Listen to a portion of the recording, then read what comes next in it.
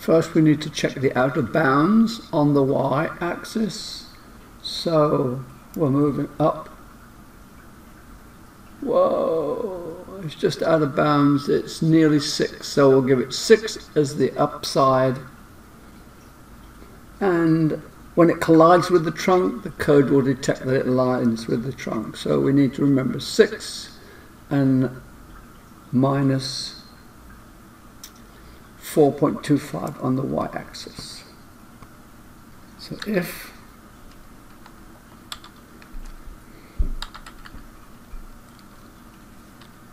transform dot position dot y is a greater than 6, we'll give it an action. So we're going to load the scene. Load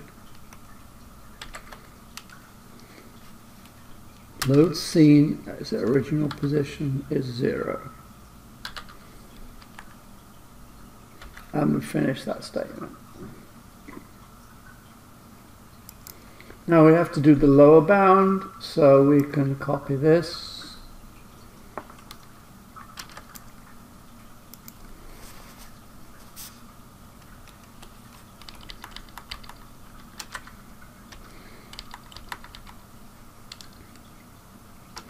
So it's going to be less than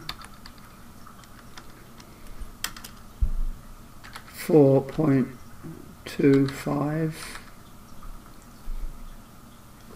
It's minus. So we're going to enter a new function. So in order to get it to collide and reset with the tree, we need to put in private void on collision enter 2D, collision 2D collision, and then as with up here, scene manager dot load scene, comma, and save. Now when we run the game and it hits the tree, it resets itself. There it goes, back up there.